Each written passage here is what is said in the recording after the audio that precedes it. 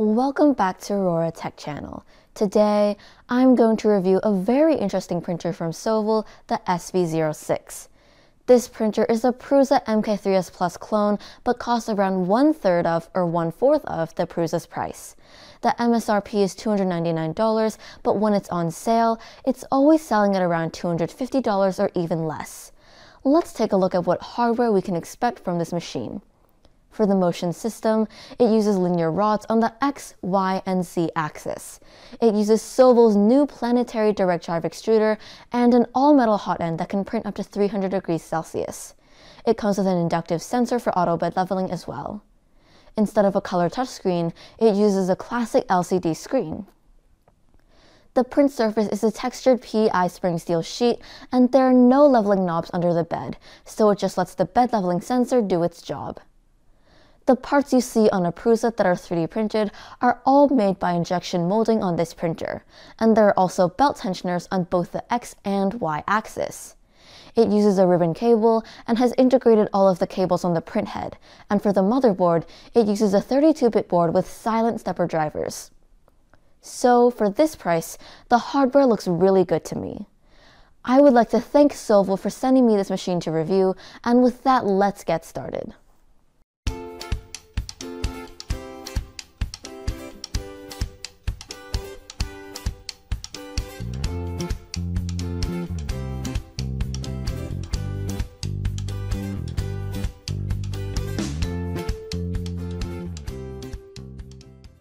We have the base, the print head, the LCD screen, the filament holder, the electronic enclosure, the power supply, the gantry, a power cord, and some tools. First, put the gantry on the base and secure them from the side using two M5x50 screws on each side. Then, fix the screen on the right side of the frame and connect the ribbon cable to the EXP3 connector of the screen. Secure the power supply using two M4x20 screws at the back of the gantry. Then, mount the print head of the X carriage plate using three M3x5 screws. Snap the electronic enclosure onto the back left of the gantry. Mount the filament holder at the top using two M5x10 screws. Connect the ribbon cable to the hot end, followed by the power supply and the stepper motor cables. Flip the switch on the power supply to your local voltage, and we can now turn on the printer. We will start by using the Z-align feature to make sure the gantry is level. It's going to move all the way up and use sensorless homing to detect the physical limit of how high this gantry can go, and when both sides bump into the top, it assumes they are synchronized. Next, I will do a round of auto bed leveling,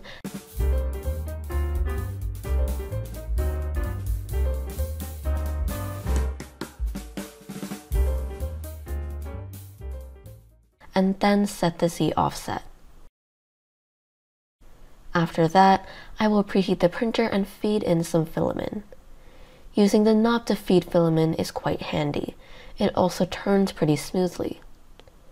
I will then insert the microSD card and start with the sample 3D Benchy G-code.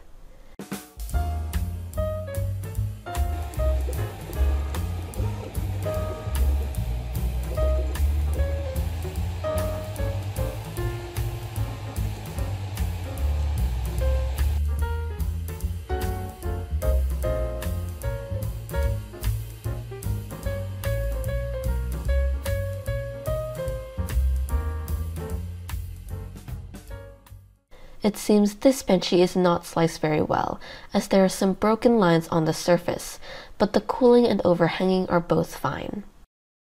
The bottom is printed with a small brim, and the print took 1 hour and 42 minutes, which is about 10 minutes faster than the Ender 3's standard 50 mm per second speed with 500 mm per second squared acceleration. I will reslice this Benchy with my own slicer. The only thing you need to pay attention to is the retraction speed and settings. Since this is the first time I'm using this extruder, I just refer to the user manual.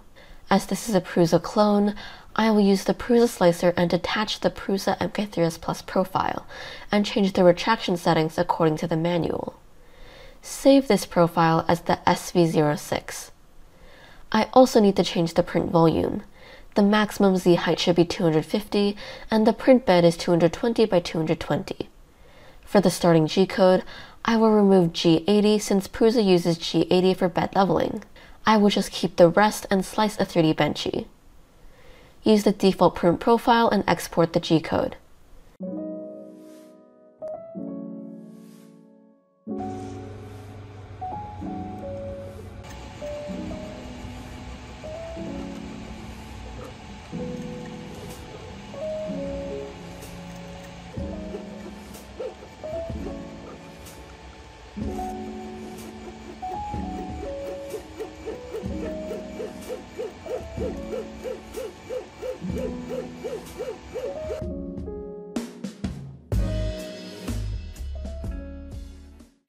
The print finished in 1 hour and 20 minutes, and it saved another 22 minutes compared to the G-code on the SD card.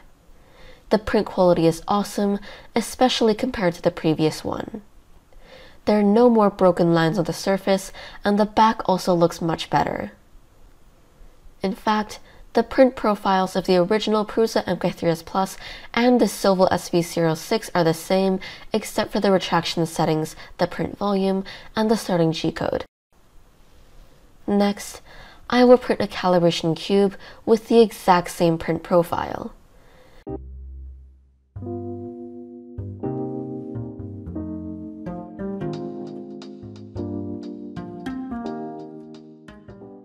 The X and Y surface look okay, the Z is a little bit rough, but the dimensions are also within an acceptable range.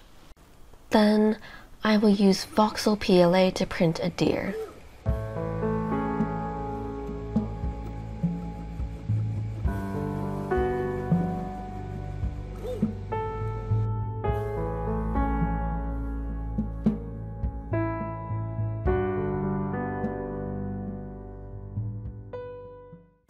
The print finished without using any support. The deer's horns are not perfect, and there is some string, but the overhanging is not bad. Up next, I will try some different materials starting with PETG. I will print a spoon and see how it looks.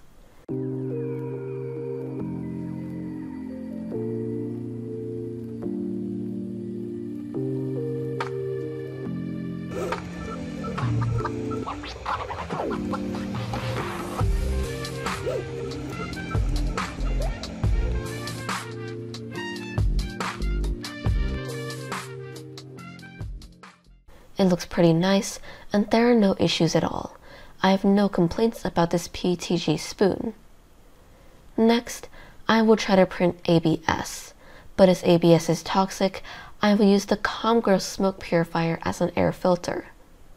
First, I tried to print without using glue to see if this bed can stick to ABS. Unfortunately, in the middle of the print it didn't stick and the print failed. So, I applied some glue and printed this model again.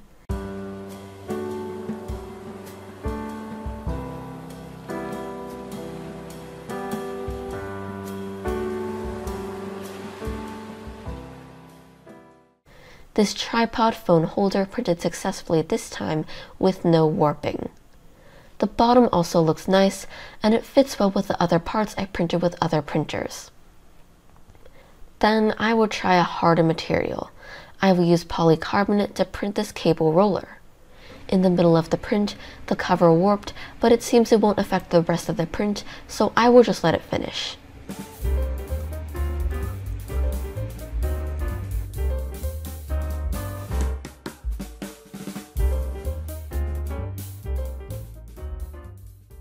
I just bent the part and tried to make it return to its original shape.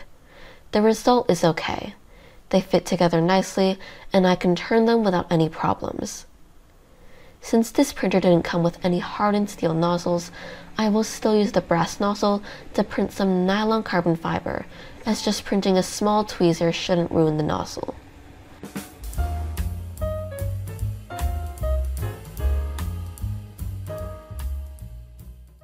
It turns out perfect. The tweezers are both rigid and functional. Finally, I will print some TPU. I'm sure this extruder can handle this Area 1 TPU pretty well, as this is the easiest to print TPU. Even a stock Ender 3 can print it without problems if you print it slightly slower. So I will print at a normal speed of 60 millimeters per second. The result is pretty good, with no issues at all, and just a tiny bit of string in between the parts, which is normal when printing multiple TPU models at the same time. Let's talk about the pros and cons of this printer, starting with the pros. 1.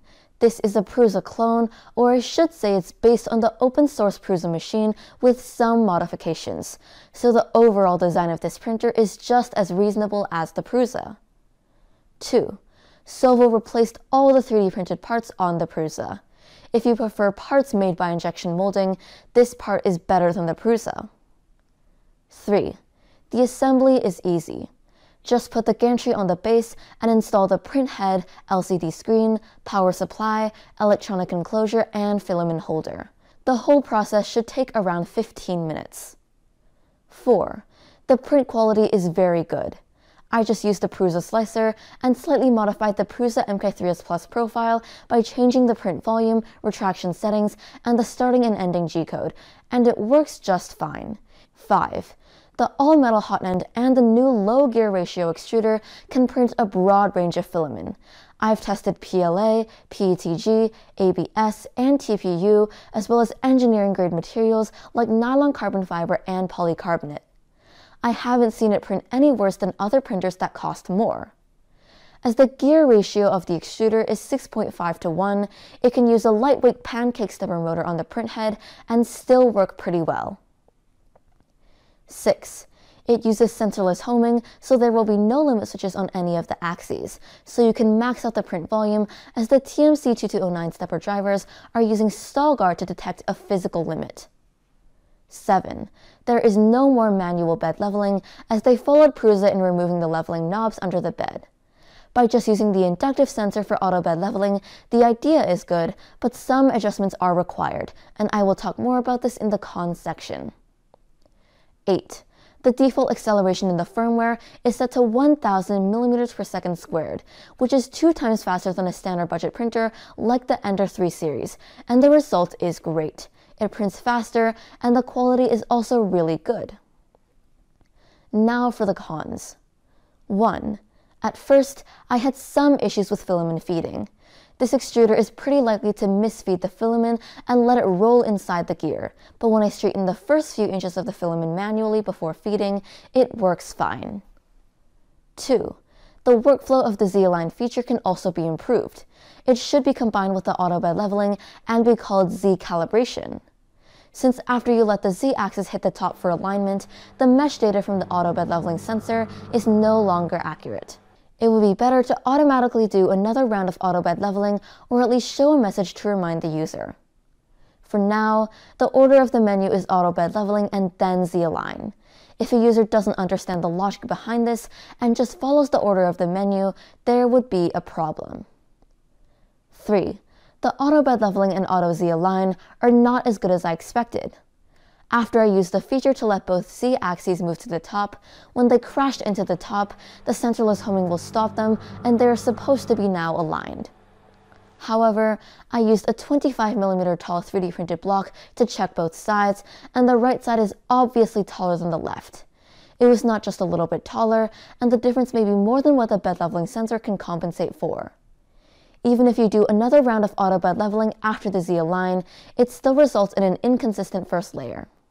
If your print is large, you may see that one side didn't stick well to the bed, but the other side is perfectly fine. The only way to fix this is by manually turning the lead screw and making them as level as possible and doing another round of auto bed leveling.